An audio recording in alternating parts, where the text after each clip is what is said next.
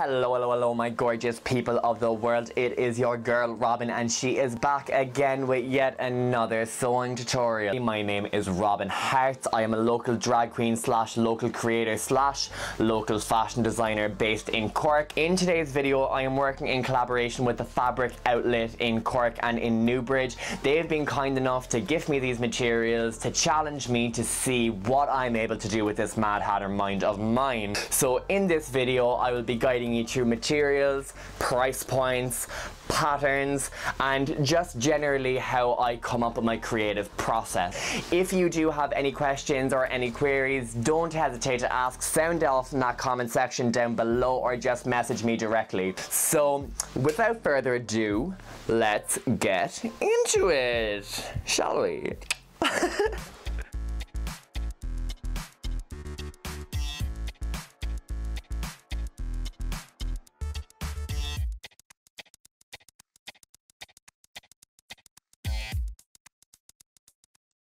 So what we're going to need to get all of our patterns set up and ready to go is I like to get a centimeter ruler. I prefer the metal ones just because they're a bit stiffer and they're easier to work with when I'm mapping out patterns. You're also going to need your measuring tape. I always make sure that I have an inches and centimeter tape just because it's easier for me to transfer these measurements onto my ruler when I'm actually mapping out the pattern.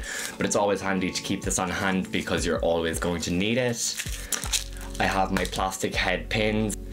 Just keep these on hand whether you're going to be cutting fabric on the fold or whether you need to pin your patterns directly onto the fabric itself. It'll just save you a whole lot of time. So before getting started, another thing that I suggest is once you have your fabrics and everything picked out, come up with your sketch. What I did is when I was choosing fabrics from the store, I chose my inspiration for what I wanted to make based off the fabrics I was able to find.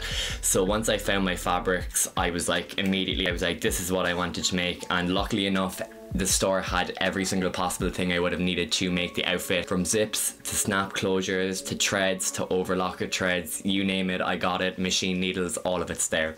Next of all, if you're going to be doing any patterns that you wouldn't have been used to before, what I typically like to do is I just get A4 paper, copybook paper, and I do my patterns on a much smaller scale. Now I do scale down the measurements correctly, so I think this is like 1/10 of the size. So what I'm doing today in this jacket is I'm doing a Raglan sleeve. It's not your typical sleeve. It wouldn't end like this here where it cuts off on the shoulder. It actually goes straight from the neckline down past the shoulder curve and down to the end, and then it curves across the bodice here as well.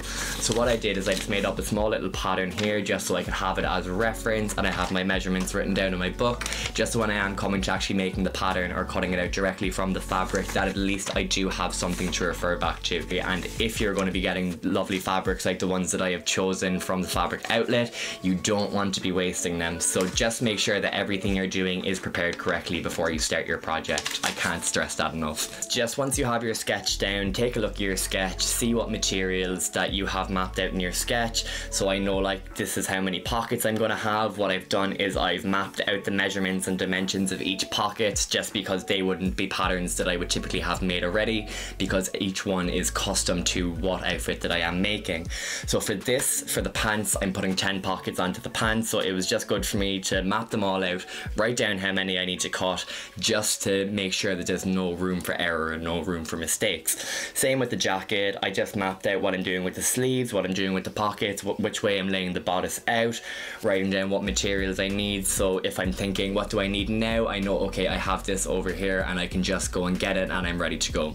So now that we covered what we're going to need to actually create our patterns and get everything ready for ourselves, what we're going to do next is just have a quick chat about materials and what we're going to need to actually create the garment itself. So while in the fabric outlet, I picked up a zip just because I'm making a jacket, so I was thinking maybe I might put a zip down the middle, but just in case I didn't want to go for the zip closure, I also picked up these snaps as well. So what's really good about these is it's not something I've been able to find in a lot of fabric stores that I have been looking in around Cork. fabric. And even when I'm shopping online, it's really hard because different fabric stores have different names for different things. Just being able to buy this by the meter gave me a great amount of creative freedom to be able to use it in whatever way I want.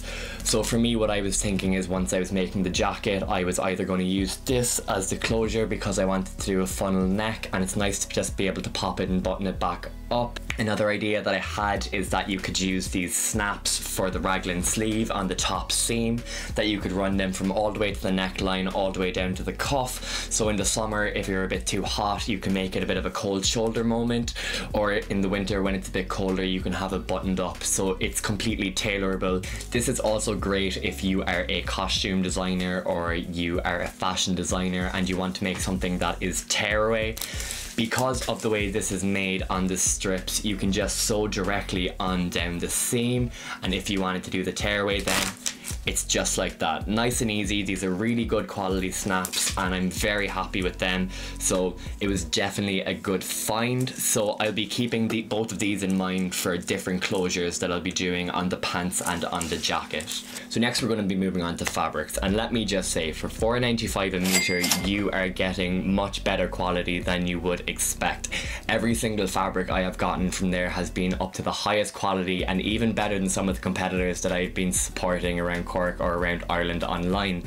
Now for $4.95 a meter, I was able to get this satin finished black fabric that has a green undertone because it's backed with this green khaki fabric, but it's so strong and it's so durable, whereas in other stores I've bought black lining fabrics that are so paper thin that they don't actually do the job that they're meant to do. With this fabric, this is going to be the outer shell of the outfit that I am creating today, just because I love the satin finish. It kind of gives that luxe, elegant feel. This is one fabric that I will definitely be stocking up on as much as I can, because even when I'm making corsets and I use this on the insides of the corsets, it just provides an extra level of security and it supplies more structure to the actual garment. Next, for $4.95 also, because all of the fabrics are $4.95 per meter, I got this fabric for a lining, and as soon as I saw this fabric after picking up the black, I knew that they had to go together. Now this fabric is nice and thick, it's nice and strong, it has a slight bit of stretch on the bias, and it's just the best quality I could ask for, and especially for the price point of it as well. Like, there's no going wrong with it. So I got 2 meters of this orange fabric to line the inside of the jacket and maybe do a few pocket details or strap details as well. I'll see as I'm going through the creative process. But for $4.95, this fabric is so durable, it's so strong, and it is just so gorgeous. As soon as you walk into the store, it is literally like fabric heaven. There is so many rolls that every single time I go in there, I end up spending more than 2 hours in there before I even am able to stop and pick something up, because there is just so much stock, which is something I really appreciate from a fabric outlet. It's like upholstery fabrics, leathers, lining fabrics, cotton fabrics for making masks, and so much more. I just recommend going in and checking out the stock that they do have. I do recommend checking them out on Instagram or calling into store. So what I'll do is I'll just pop the handle down here or up here, and you can just follow that through to Instagram or Facebook. So there we have it. That's everything covered about fabrics and materials, threads, everything that you will need to do this project. I gave you a little bit of information on how you can contact them and get orders sent directly to you or pick them up from store. So what we're going to do next is we're going to get to mapping our patterns down on the fabric, cutting them out and preparing them for actually starting our project. So without further ado, let's get into it. So we're just going to start by getting all of our patterns down in the fabric first, so we can get everything prepped, everything ready, we can get everything overlocked, we can get everything cut. So we're just starting by getting our pockets down, our pants pattern down, our jacket pattern down. We're going to cut it and we'll get into it. We're going to need a scissors. I got this scissors from the fabric outlet. I've been looking for a good sturdy shears for a very long time, and one with a bit of length to it as well, because there's nothing worse than when you're cutting and you're only snipping away that much at a time. But I know they had this one, and they also had a 10-inch one, so if you are looking for one that is a bit larger, they also had a smaller one as well. So if you're looking for one that's a bit smaller, you can go into the store, you can get in contact with them and you can pick these up. The blades are so sharp and they are so thin, they just taper off to a nice thin edge, and they're so nice and sharp, and they literally cut through about like 10 layers of fabric at the exact same time. So now that everything is cut and ready to go, I'm just preparing everything by overlocking all my edges. Since it is a fabric that frays, I just want to make sure that it's nice and clean as I'm going. Just stitching up the pockets and giving everything a nice press so it is nice and clean. I do advise doing this if you're going to do more structured pockets, or if you do want to go for a cleaner finish if you are going to top stitch either, because this will just help assist you along the way to make sure that you are getting a nice clean finish and a nice clean result. So here I am just pressing in all the seam allowance on every pocket piece before I attach it to the pants. This just ensures for a much nicer and much cleaner finish. I also advise, just while you're doing this, to get all of the pockets and all of the extra pieces ready, just because you can get them all out of the way at the start and just have everything prepared for when you will need it shortly. So here's all our pieces now. So now we can go ahead and start top stitching all of our pieces. We're using an orange thread to contrast the black, so it goes with the orange fabrics that we have picked out, and I just think it gives it a much nicer aesthetic and overall look. As you can see, it has a lovely nice clean finish when you do the two lines parallel to each other. So just with all of the pocket pieces, all of the flaps that are going over the pocket, we're just top stitching them. Once that's done, we'll give them a nice press and attach them to our front and back. When sewing the pockets and you want to sew the flap that lies over the pocket, what I suggest doing is first of all do an understitch so it's facing away from the direction of the pocket, and then fold it back and do a top stitch just so it lies back in the direction that you want it to lie. Afterwards you can give it a press to give it a nice clean finish, but this is what I typically do first. Once I've top stitched the pockets with the orange thread, I then attach them to the pants with a black thread. I like to do the top stitching first with the orange thread and attach it with the black thread, just because I do think that it gives a cleaner finish overall, and if you do make any mistakes it does blend in with the fabric. Now do be careful with the cargo pockets, just because they are a little bit trickier, so do take your time, and if you do make a mistake just remove it and you can pop it back on again, and afterwards we're just going to press our seams nice and beautiful.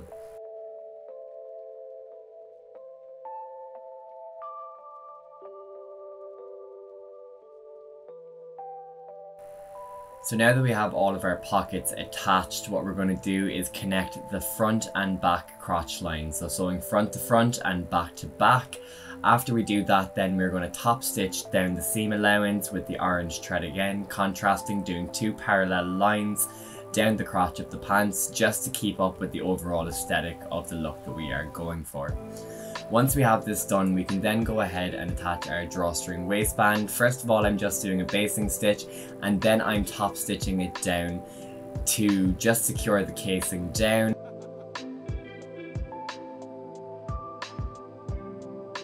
So now we get to attach the snap closure on the top seam of the sleeves. So just sewing one line down on the outside and one line on the inside so it's secured on both sides of the closure. This just ensures that it's not going to rip or it's not going to come off, and just make sure it's nice and secure. After we have the snaps attached, what we're going to do is attach the raglan sleeves to the bodice. Just take your time with this as you are sewing around a lot of curves, so it does take a little bit of practice. Next, what you're going to want to do is you're going to want to sew up the side seams all the way up to under the armpit, and continuing that stitch straight down the sleeve to seal the sleeve shut, but doing it in one continuous stitch from the bottom of the bodice to the end of the sleeve cuff. We're then going to repeat the same steps for the lining. We didn't line the sleeves since we used the snap closure, so we're just doing the lining for the bodice portion, and we'll be connecting it to the seam allowance on the inside of the sleeves. So now we're just going to switch over to our orange thread just so we can top stitch the lining to the bodice, and just sandwiching that zipper in between the main shell and the lining fabric just so we can get a nice concealed zipper.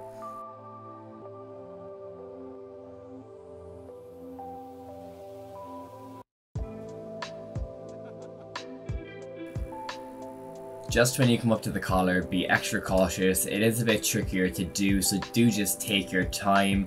Practice makes perfect, so if you do get it wrong the first time, just pick the stitch and just go ahead and do it again. But just take your time going around the collar and the sleeves.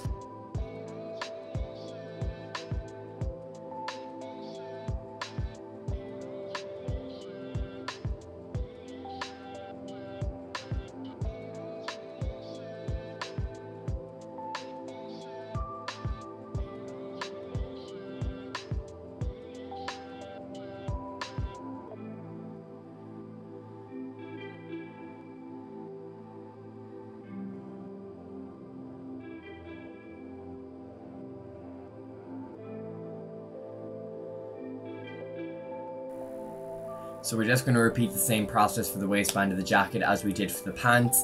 First of all, we're just going to secure it to the jacket, then overlock the seam, and then we're going to flip it in and top stitch it down just to hold it in place and give it a nice clean finish.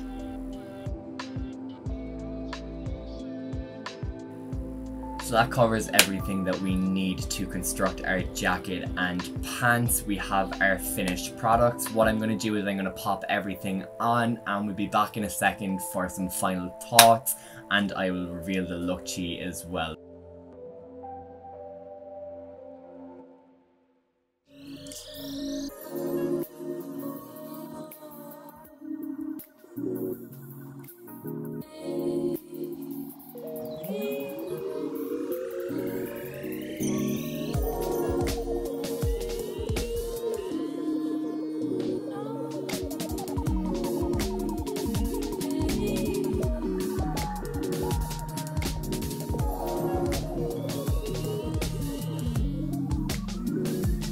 So here is the finished result. I hope you love it just as much as I love it too. If you like this video, you can pop over to my Instagram at Robyn_hearts_ where you'll find a link to my YouTube. And on both platforms, I create more content to do with sewing, drag hair, and makeup artistry also. If you like this video and you like this outfit, don't hesitate to head down to the fabric outlet and pick up some supplies for yourself. If there is anything that you do end up creating with materials from the fabric outlet, please tag me on Instagram and tag the fabric outlet also, as we would love to see what you are creating. Thank you so much for watching this video. We really hope you enjoyed everything that you did see here today. If there is anything you would like to see us do with materials in the future, please do let us know by sending me or sending the fabric outlet a direct message on Instagram or Facebook.